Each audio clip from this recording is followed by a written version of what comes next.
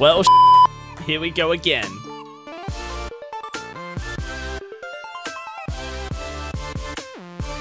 Hey guys, DOWSEY here, and welcome back to the home of super educational Dead by Daylight killer content here on YouTube. Almost a year ago, one of my viewers, Esper, started watching me on Twitch, and somewhere along the line, they decided it would be a really good idea if they were to watch all of my streams and VODs from that point onwards and record the results of every game that I played on stream, including the killer I played and the map that I played. And they've basically created what is a stat sheet that has over 2,800 games recorded of my live stream and how good I am at different killers and maps. One of the cool statistics that has come out of this sheet is my win rates on different maps. More specifically, this map, Dawg Saloon, the map that came out with the Deathslinger's release. I have played 68 games of Dawg Saloon on Twitch. I've not lost a single one of them, 100% win rate. My win condition is slightly different to those you may have seen. Some people do it based on how many pips they get for a game. So, you know, a plus pip is a win, a black pip is a draw, no pip is a loss. Some people do it based on kills. So if you get a 3K or 4K, that's a win. For me, I only care about stopping the survivors escaping via the exit gates. If the survivor was to escape via the exit gate, that would be considered a loss. And if the survivor was to not escape via the exit gate or to escape via the hatch, then that's considered a win because I was able to prevent the survivors from completing all 5 generators and then escaping the trial through the exit gate. So I thought it'd be pretty cool to showcase a gameplay today of me playing Dawg Saloon with the Deathslinger because it's his map, and basically break down why I think this map is killer-sided and why I have a 100% win rate on this map. Now, the plan for today's video was to break down this map and showcase a hyper-educational, map-orientated gameplay so that you can learn a lot more about Dawg Saloon and how to win it. But I actually just ended up going against a really sweaty Claudette team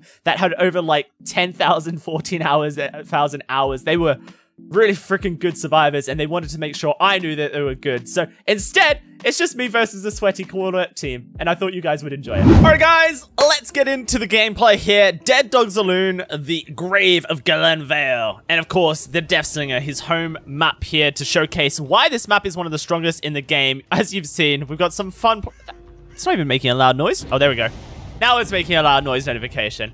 Today, I've learned that if a survivor does that at the start of the game, it doesn't make a loud noise notification. Isn't that great? Whoa. There's 3 of them up here. You know what? I reckon I can hit a survivor. Let's see what we do. There it is. There's one. Come down, my good pal. Yeah, they even got the blind from up there, but that's pretty incredible, isn't it? Oh, we'll still get the hit here. Oh, the dead hard into nowhere! She doubled back on herself for half a second. She pretty much just committed to going straight there, which is not a great decision. She goes down here. There's no pallets to make now. She knows that. So we just basic attack. And we know that there's a million survivors in this game with flashlights. So we do have to be a little bit concerned about the angles that we choose to pick up. But that was a pretty good angle. Now what I want to do is lock down this area of the map here. So we've got a 3-gen that is spawned. This gen here, and the one up on this gen here. So that's a really strong 3-gen right off the bat that we're going to look to try and lock down versus these Claudettes. One of the things that makes this map so strong is the natural 3-gens that do spawn are really tight and hard to contest from the survivor team. But also, you have a bunch of basically loops that you can break down and make a lot smaller, which is really good for the killer. Any loop that you can shut down and make smaller is huge. You can shoot through those cracks there, so she's not going to give me an angle, unfortunately. We're going to break open this wall. All these Claudettes, by the way, seem to be pretty, you know what I mean? you know what I mean, though? Like, a little bit, you know, woo-wee! You know what I mean? Like, it's one of those teams, which is pretty spicy. Don't mind if I do, every now and again. You can see the survivor going towards the main building. Oh, I didn't get around the corner. That's a shame. We need to come back and lock down the gens here, though. As you can see, they're working them. Oh, that's right over the head. I'm expecting some decisive strikes from the Claudettes here. What we do is we basically come looking this direction. So if the survivor wants to sit on the gen, we can hit them. If they want to hop off the gen and basically do their best to push me back, they can as well. You know, we have all the options in the world. We're going to go for a pickup here. I don't have my shot ready to go. I'm looking for scratch marks around this building area as well. I don't think there'll be anyone from this direction. We need to be a little bit careful about flashlights. We also need to kick this gen with pop, or else we will actually lose our 3 gen that we've determined is the best to protect here. Sounds like the gen to my right has some good progress on it as well. So we'll just come up here. They blow it up, which is really nice. Once they bolt this, we're in a good position. Just come around the corner and give a basic attack. And then after the basic attack, we can go for our shot. Oh, wow. That was a really nice angle. I'm going to, instead of chasing a survivor and losing a pop, come and kick the gen and turn towards the hook and see what's going on. One thing that a lot of survivors do is they drop the pallet on Deathslinger before he's shot. This survivor here knows that they need to play versus me like I'm a huntress and go for the stun, which is amazing to see, actually. Their positioning is perfect, but they're looping right next to a hook. So basically, every second we spend here chasing is spent with this survivor in trouble, which is great for me. I'm happy to take those risks.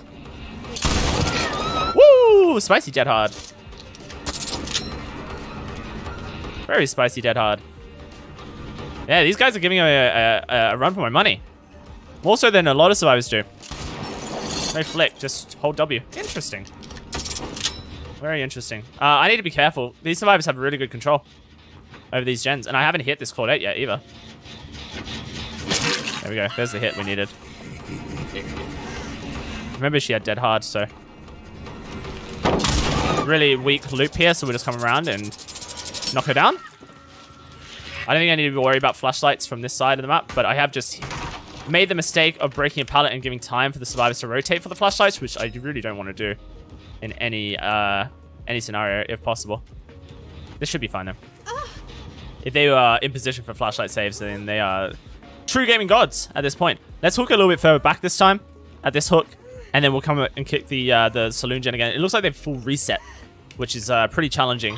We kind of wanted them to be injured, but we have just second hooked, I believe, the Claudette, right? So that's really good. If we can get her out of the game sooner rather than later, then we're in a good position. And then we'll come over here and contest this gen again here. This gen's really important, actually, for winning this game, as it works out. I don't know if the Claudette went up or not, but you should never drop a pallet like this. You don't gain any advantage from doing so. So, you know, not a good decision. 1,000,001 angles that we have available to us here, but she'll just dead hard off the shot. There it is. Easy dead hard. Good dodges, but we're not chasing that direction. We're going to come back and contest the unhook, which these 2 survivors will be rotating for. And we want to make sure that we can get in position to down this Claudette pretty quickly as well. Not even paying attention to our positioning.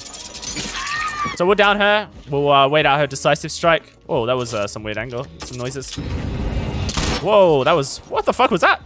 I don't even know. Great. These dodges have been pretty solid by most of the survivors here. Not an easy Claudette team, for sure. Take that. Expected a dead hard from them that never came. I don't know where this final Claudette is, but I assume she would be lurking. Could be wrong. There's one in the shack. Just here on the outside wall.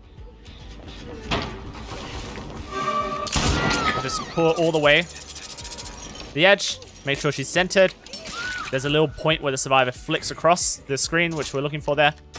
We're going to come for this Claudette as she's dead zoned. Oh, this pallet never got destroyed. Never mind. I thought I could destroy the pallet. I was under the impression. We can definitely kill this Claudette here. Perfect. And then if I want to win, I go for the slug and win right here, which is the best play. And you can see the scratch marks of the Claudette in the shack, so, you know, we know where they are.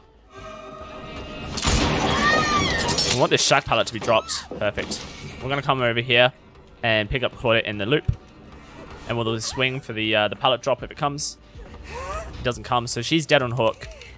Now we just need to come back for this Claudette here. And the one that is sitting at the pallet.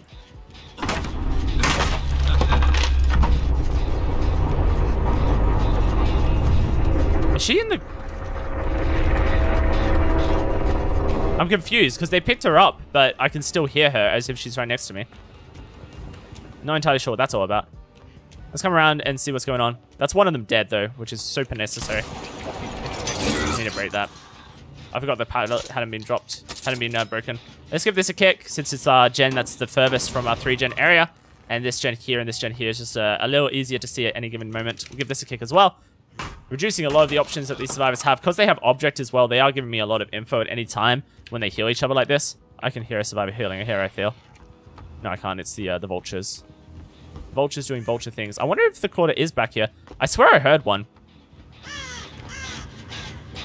Maybe not. That's fine. I must have just been hearing things. But they've basically removed themselves from the map to be able to self heal each other. So that's fine for us. We'll come and check this gen over here as the final survivor might be injured on it. They're not. Great. Oh, they're actually doing a full reset. All 3 survivors were over here healing. So now we got a lot of info as to where everyone is. That's great news. We also can come around the corner. This survivor loves to try and stealth their way out of situations, which just isn't going to happen here. Okie doke. Let's see what she does now. I don't remember if she has dead hard as well. Nope, no dead hard. Perfect. And also, we can pretty much avoid a flashlight stun through this wall here, because they would have to be at a really crazy angle to get the blind from that angle. Instead of hooking in basement, which would seem like a really good idea, we're actually going to hook a little bit closer to our 3 gen and control it. Make sure that we can kick this gen immediately, as both the survivors seem to be there. They get the blind instantly, which is fine. Just listen for drop downs mainly right now. I heard one on the right here, and there's the second one on the left. We're just going to come over and we'll get a tap on the Claudette. She has dead hard.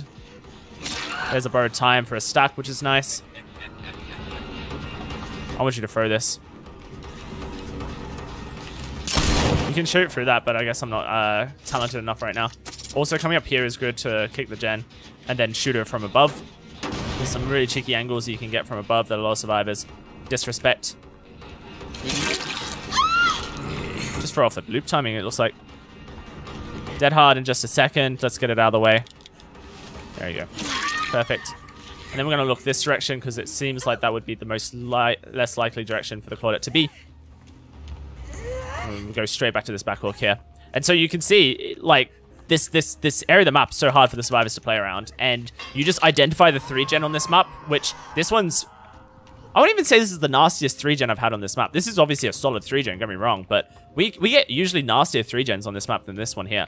And it's just so common. You don't have to play around the main building. You don't have to play around half of the map in this game.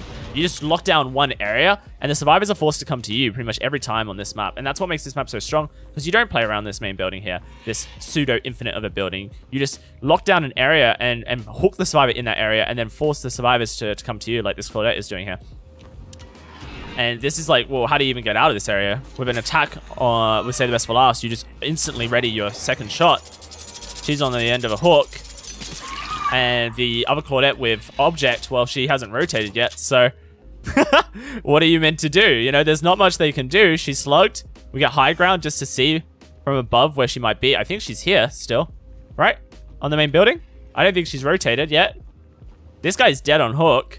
We're going to force second stage on this Claudette. Boom, second stage. And then we can come pick up this Claudette, put her on a hook, and kill her off as well.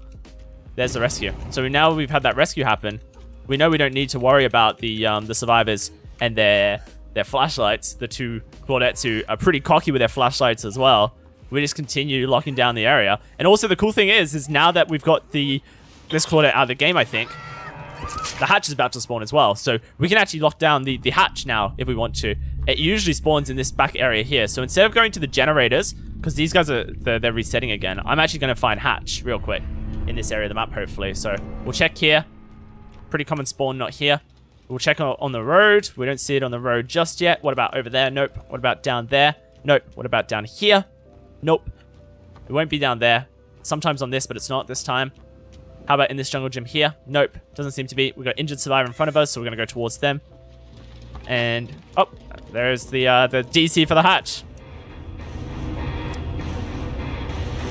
Love that. Love that so much. Another fantastic game here from, you know, Dead Dawg Saloon. What an easy game to map to lock down and force survivors literally to exploit their DCs to get a hatch escape. to get a hatch escape of all things. You know, they can't even get gates opened. That's, says a lot about these survivors, really, doesn't it, at the end of the day. Guys, Dawg Saloon is the best killer map in the game. That's an outdoor map, in my opinion. You know, all of the indoor maps are strong for killer, but this, I would say, is the strongest outdoor map for killer, and learning how to play it and lock it down will bring you so many killer wins. I hope this video helps a little bit with some of the strategies involved with winning on Dawg Saloon. If you enjoy the gameplay, make sure you hit the thumbs up button, subscribe to the channel, and turn on the notification bell so you can get informed every time we do go live with an educational video. And come and check me out on Twitch every Tuesday, Thursday, Saturday, and Sunday live with educational killer commentary, playing every killer from Trapper to Pyramid Head. If you would like to see that and request killers, then you know where to be. I've been DOWSEY. Hope you enjoyed this video. Catch you on my next one, or you can check out one of those ones over there.